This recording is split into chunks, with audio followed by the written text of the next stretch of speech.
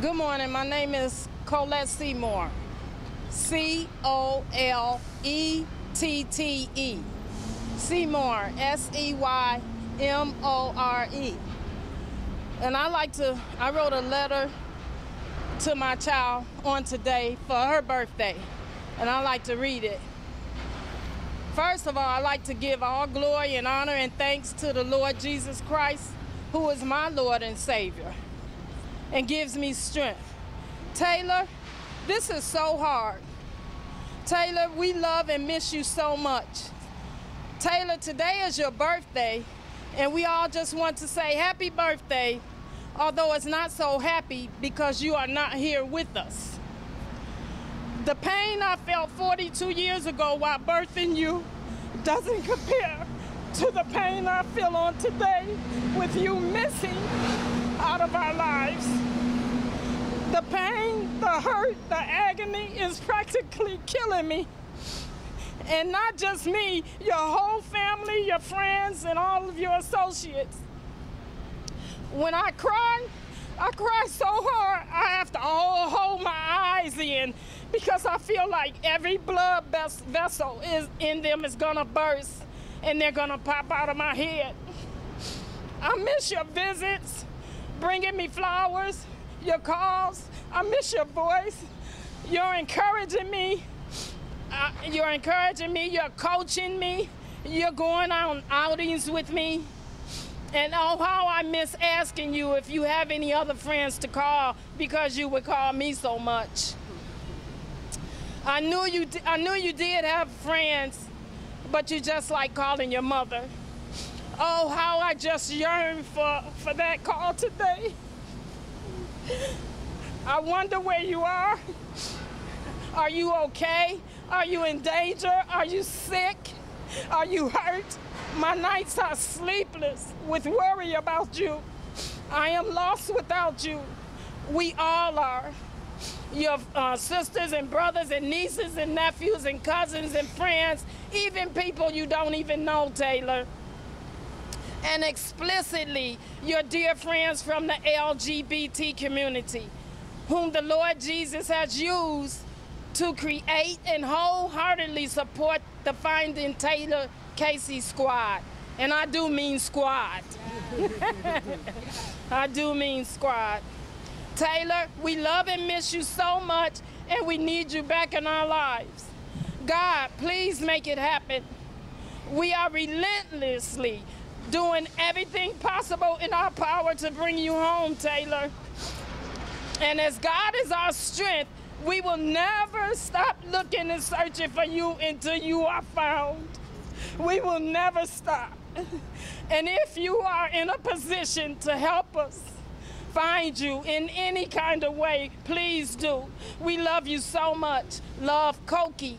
That's a nickname Taylor gave me, Mom. And I just want to say, please help us find Taylor. Everybody, senators, governors, people, and just donate to the cause. Because we need a lawyer and a PI to go over to the Bahamas and help us to find Taylor. And I just want the senators to light a fire under the people in the Bahamas' feet so they can correctly search for my child and help to bring my child home. And that's it. That's all I have to say right now. We're going to have time for Q&A after. Next, we have Emily Williams, who is a friend of Taylor Casey, as well as went to the Bahamas. Hi, my name's Emily Williams. I met Taylor over 15 years ago, and our friendship has been characterized by laughter, silliness, us reading each other, and a whole lot of dancing to Chicago house music on crowded dance floors. We were also committed to personal growth, stepping into our lives. We did landmark courses together. We attended Bodhi Spiritual Center together. And we always went to the Chosen Few house party picnic almost every year for the last decade. And that's why there was absolutely no hesitation when it came time to raise my hand to go to the Bahamas with Colette to figure out what has been going on. I went because Taylor is my sister and because I love her.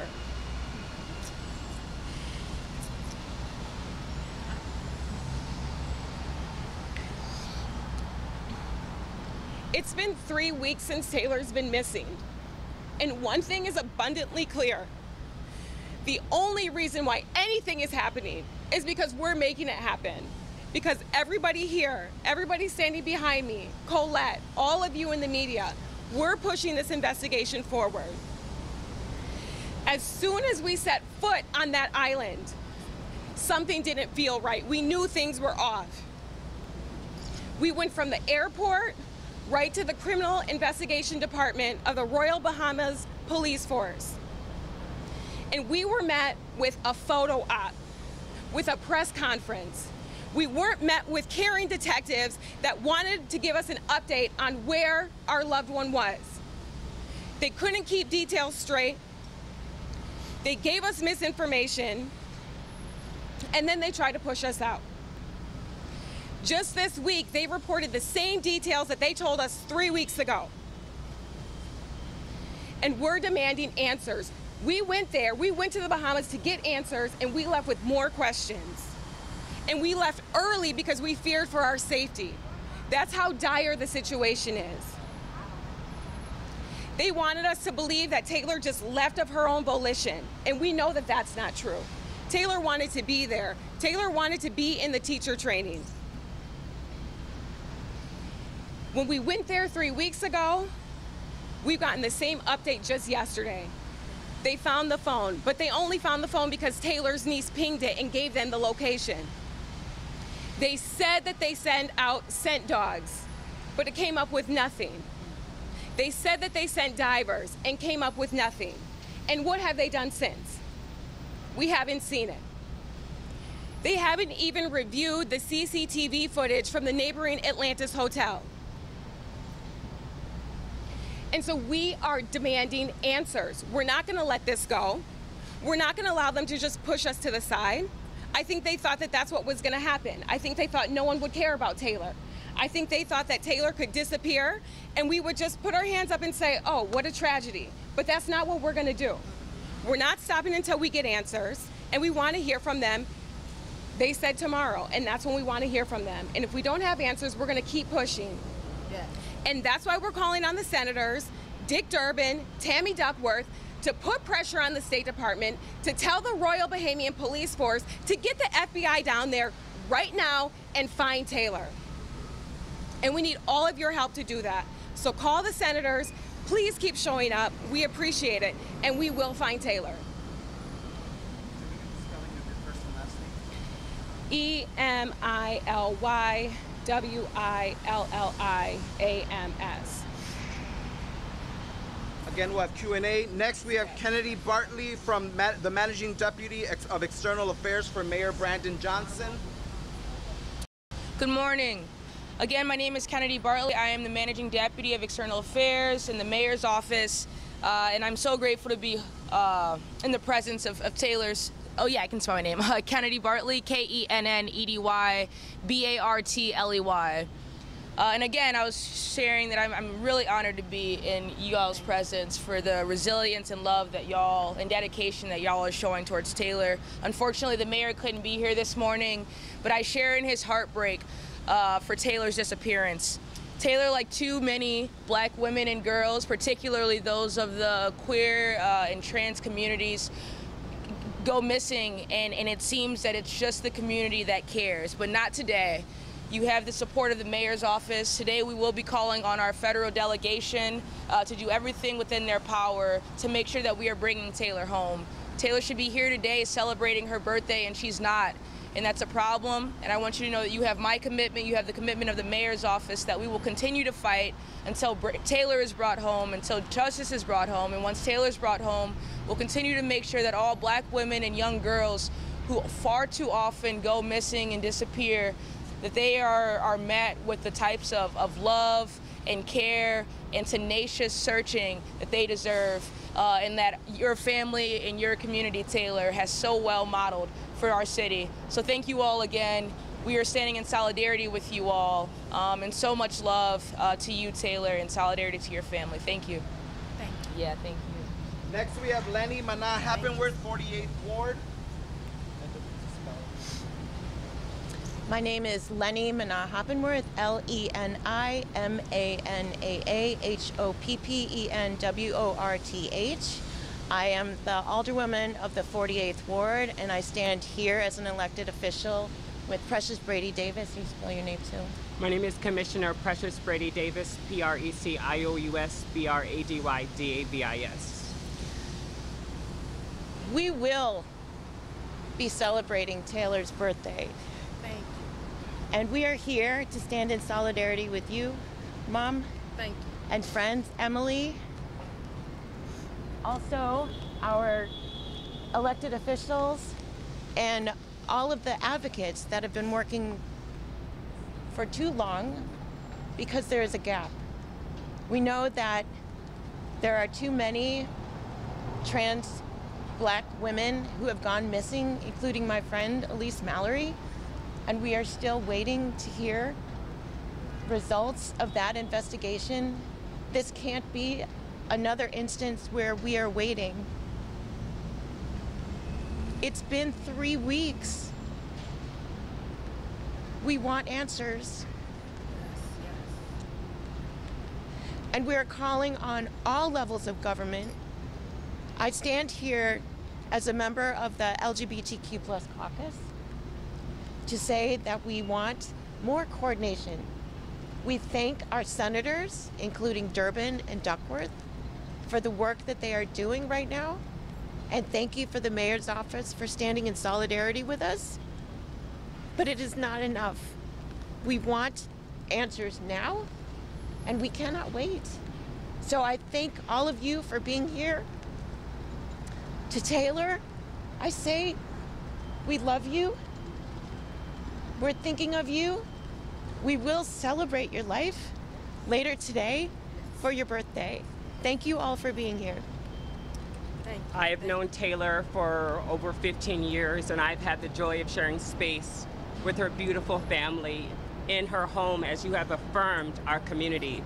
That is what Taylor is. Taylor curates community. Taylor has brought so many in the LGBTQ community for so many years. Her heart has been dedicated to homeless LGBTQ youth, uplifting the marginalized.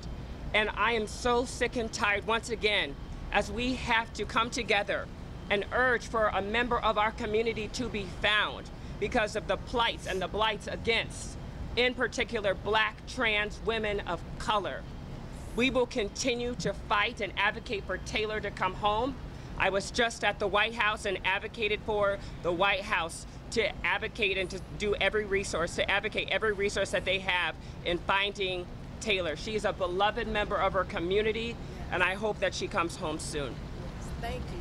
Thank you. God bless you all. Thank you. Thank you. Up next we have Shannon Lynn Parker, the Executive Director of Brave Space Alliance. Good morning. My first name is Shannon, spelled C-H-A-N-N-Y-N. Middle name is Lynn, L-Y-N-N-E. And the last name is Parker, P-A-R-K-E-R. I will start off by describing Taylor in 3 words, and that is first, daughter of Colette. Secondly, friend of everybody who is behind you and in front of you today. And third, fighter. What we know above all is that wherever Taylor is, she is fighting. And above all, she desperately wants to get home. Taylor wants to get back to the community that we so know and call our beloved community. I was approached yesterday and somebody asked me, Shannon, what are your thoughts when Taylor went missing? And my thought was, again, here we are again. We have Black women who are constantly being deprioritized, particularly on the city's south and west sides. We have women globally across the world, more narrowly speaking, trans women whose lives are being discarded, who are being thought of as nothing but an afterthought. And again, here we are having to apply pressure when it should come as second nature and instinct to do what you know to be right. And that is to center the humanity of an individual who right now is missing and needs to be home. Again, we continue to send a resounding message across the waters, globally, locally, and nationally, that Black women do not matter. Black trans women do not matter, but we're here to say right now, emphatically, resoundingly, and loudly, that we reject that Black women matter, that Black trans women matter, and we will not forget this situation. While Taylor may be missing, she is not forgotten, right? So we're gonna continue to apply pressure. We're going to continue to hold our elected officials locally, nationally, and globally to accountability, and we will bring Taylor home. Thank you all so much. Thank you. Thank you. Thank you. If I can have folks scoot in. Next we have Marcus Payne, pastor at Lighthouse Foundation. They'll be the last speaker. We'll do Q&A, and then we'll have a moment with Zara to close out the birthday celebration. Hello, everyone. My name is Marcus Payne II. Marcus Payne, and I'm the pastor of teaching and engagement at Lighthouse Church of Chicago. Lighthouse Church of Chicago is a predominantly Black LGBTQ+ affirming church that welcomes all identities, and we are called by God to be passionate about justice and serious about the gospel of Jesus. Taylor is a very committed member of Lighthouse Church Chicago, UCC. As an active member of our community, Taylor regularly assisted in leading our liturgies. Taylor was a point person behind the scenes on our hospitality team. Taylor regularly participated in monthly meals and community conversations that we had throughout the week. Our community is broken and distraught right now during this time. Taylor's fashion sense, her sense of curiosity towards the world, how she saw the world as beautiful and saw God through it, is all something our community right now is missing deeply and truly. She is a vital heartbeat, heart pulse of our people today. Lighthouse Church has organized prayer calls for Taylor. We have shared out information across our various social media networks and communities because we want to bring Taylor home. The church does this by definition because we are seekers of that which is lost. We are in the business of searching and discovering, and we will do everything that we can to continue to search and discover and bring our sister home. We will continue praying and searching because this is who we are called to be and called to do.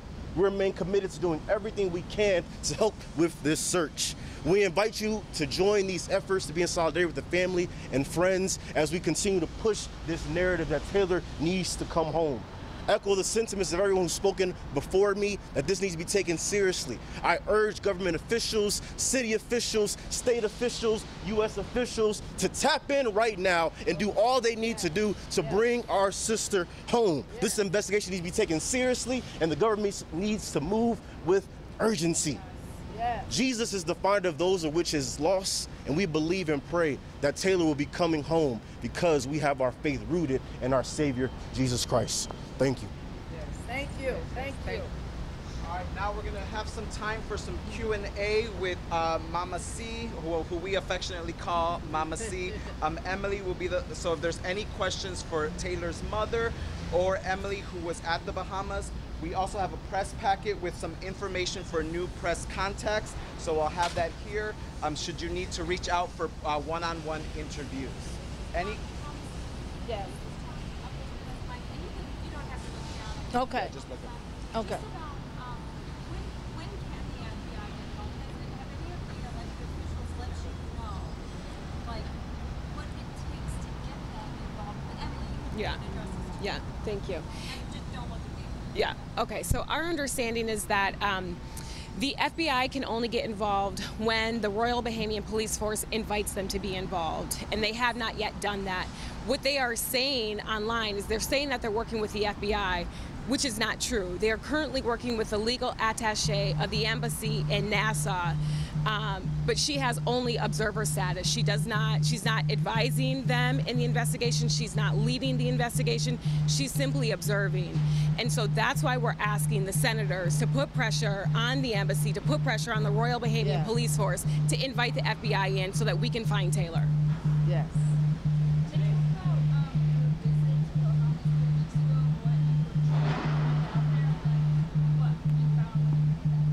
Yeah, do you want to start with that? Go ahead, I can't. We wanted answers. We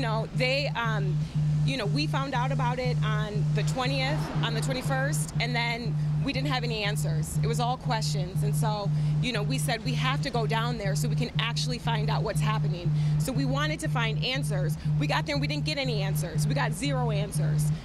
And that's why we left to come back and say we have to have a different strategy here because they're not moving, but we have to get them to move. Yeah. When you talk about strategy, you're talking about keeping on pushing, keeping on legislators. Are there any plans to escalate, run this up the chain a little harder? Any other events planned in the coming weeks? Kind of what's next for this? Yeah, we're going to keep working on the legislators. I mean, they've said that this is a priority, and we want them to deliver on that. We appreciate that. We appreciate the communication with them thus far. We want to talk directly to the senators. We want to talk directly to the mayor so that we can tell them our story, they can hear it from us, and then so that they can also, like I said, put pressure on where the pressure needs to be. And yeah, I think you've heard every speaker here say, we're not stopping. We're not stopping until we find Taylor. So, Not at all. yeah, there's going to be more events. Hopefully they bring Taylor home this week or next week. They can do that. Let's just do that. I'm sorry? Your reaction to the high rate of official being from the investigation. What does that indicate to you? What are your thoughts when you hear that's happening? It indicates to me that how you do anything is how you do everything. And the corruption within that department with Michael Johnson and him being suspended, like that's how I feel.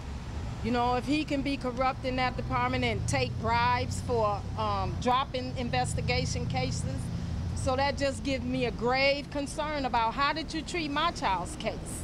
How did you treat, and I saw actually how they treated it when we were there. Nonchalant, lack of urgency, lack of care, just didn't care. Went to the Bahamas. I'm in the Royal Bahamas Police Force Department with the Crime Investigation Department, and on their missing wall, it's a huge wall of missing people, and Taylor wasn't even on the wall. The yoga retreat never put up missing posters of Taylor. The attendees at the yoga retreat didn't even know Taylor was missing. How are you looking for my child? People have to see that somebody is missing, and they never put up posters or anything. They just, and I'm hearing from someone that was actually at the retreat with my child that they didn't do the things that they told us they did. So can you expand that for another case, or for something else not in relation to Taylor's case, correct? I just want to try to. What we understand is that they found voice notes that are related to a scandal, and they say that they're doing an investigation into how far this reaches. So we want to find out too. We think that that's really important information. I mean, this person was over the criminal investigation department, who then also sees who handles the missing persons cases. So yeah, we think that there's more information there and that it needs to be found out. So we're curious to know what the results of those investigations will be also. Right.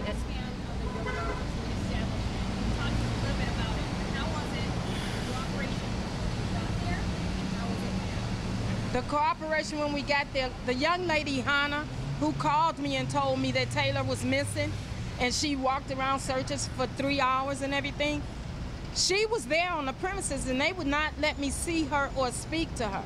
I did not understand that, because if I call somebody and tell them their child is missing and you come to the country where I'm at, you're gonna be the first person I wanna see and talk to. They never let me see her or talk to her, but they said she's on the premises, she's in a class. So what is more important, a class or American citizen that's a human being missing? I don't understand it. You have substitute teachers. So we went to the ashram. Yes. We sat down with the leadership of the ashram. We were there. We had to press in order to actually talk with other students who were in the teacher training with Taylor. We did talk to a few guests where we found out more information, but it's very similar to, something just felt off while we were there. And I think that actions speak much louder than words in this scenario. And the fact that they didn't, when I got there, we were reminded, we were pressured. Can't take any pictures. Don't disturb the guests. They're here on vacation. And I asked the colonel who's overseeing the investigation, I said, does everyone here, does everyone at this ashram know that Taylor went missing? And she told me most, but not all. That says almost everything about how seriously they're taking this investigation. If everybody who's staying at that ashram doesn't even know that Taylor went missing, how are they collecting the information that they need to find Taylor? And we were there almost a week after Taylor had gone missing. So if not everybody knew a week after, then who knew the day after she was last seen? So yeah, we went to the ashram. But did we get more information? Did we feel like they were meeting us genuinely, that they also were doing all that they can to find Taylor? No, we did not feel that way. And that's substantiated by their lack of action in the very beginning. Yes.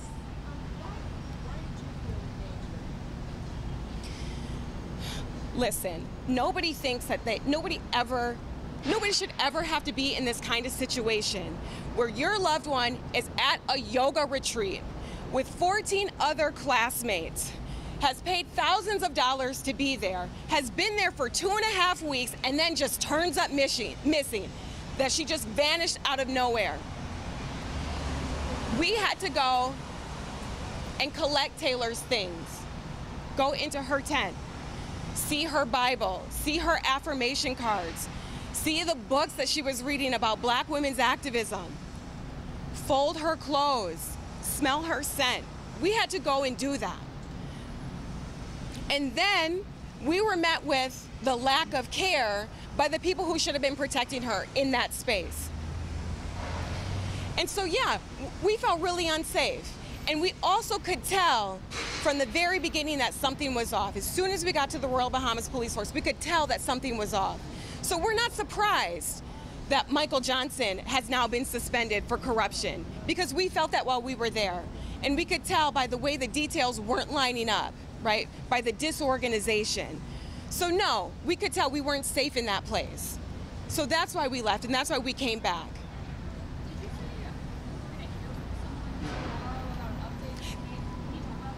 Yeah, we were told by the Royal Bahamian Police Force that we should have an update with them by the end of this week, and specifically Friday, and we have yet to hear back from them. But we want that update. It's been 3 weeks. We want an update.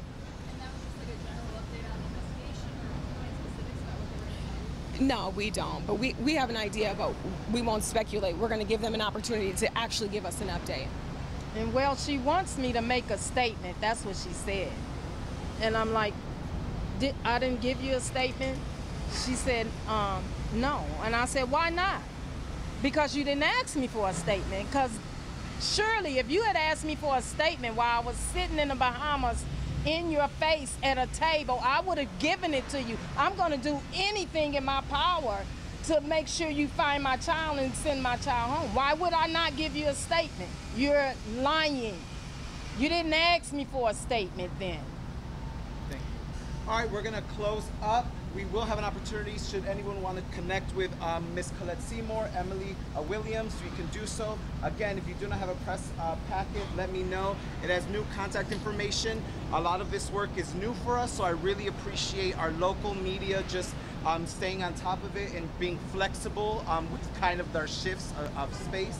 So thank you. We also will continue to work with national media, but we want to thank you again. There's also folks, if you want to connect with family, loved ones, we're going to do that. You can do that as well. And now, because we are grieving, but we are also celebrating and honoring the life of Taylor Casey, who we believe is still alive, and we want to bring her home.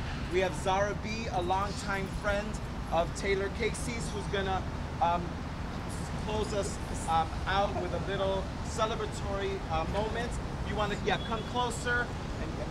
Hello, everyone. So my name is Dr. Zara B. That's Z-A-R-A and then B-E-E. So I want to thank all of you beautiful and incredible people for being here today. This is such a monumental moment as we celebrate Taylor's 42nd birthday. It's a bittersweet occasion filled with both hope and heartache as we gather here in her honor, united by our shared love and concern for her.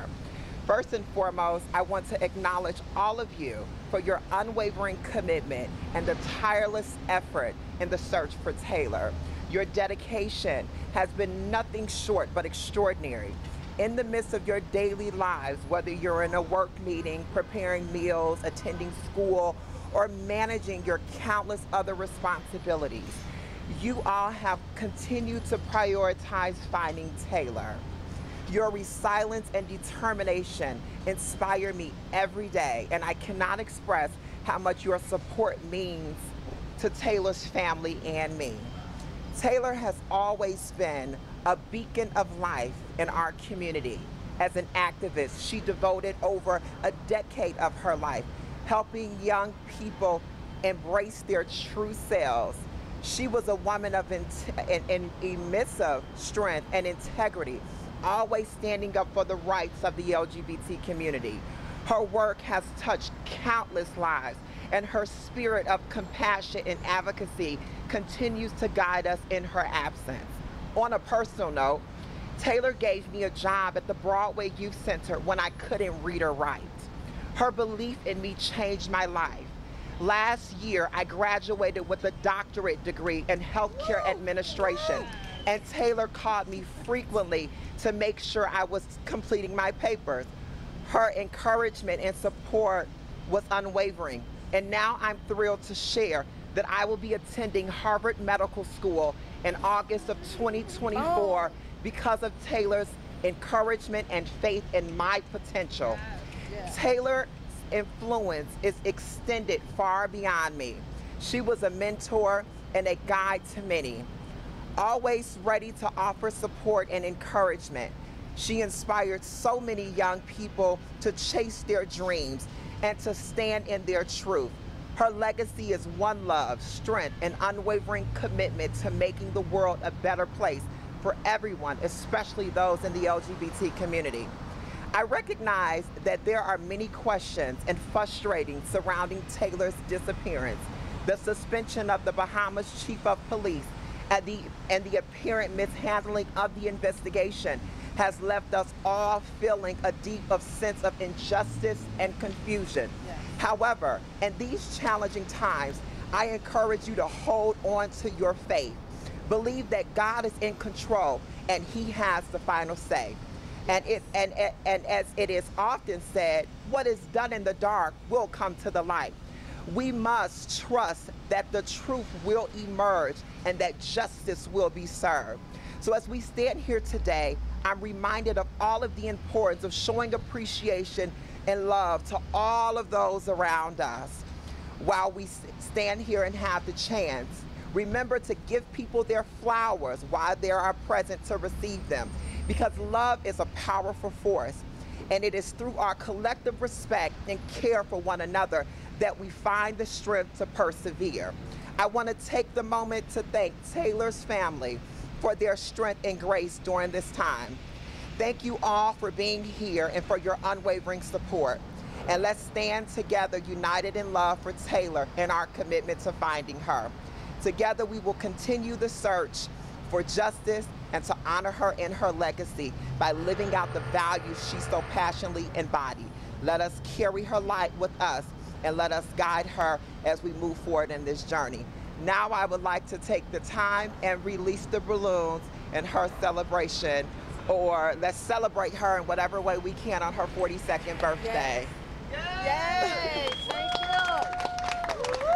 you. Yeah.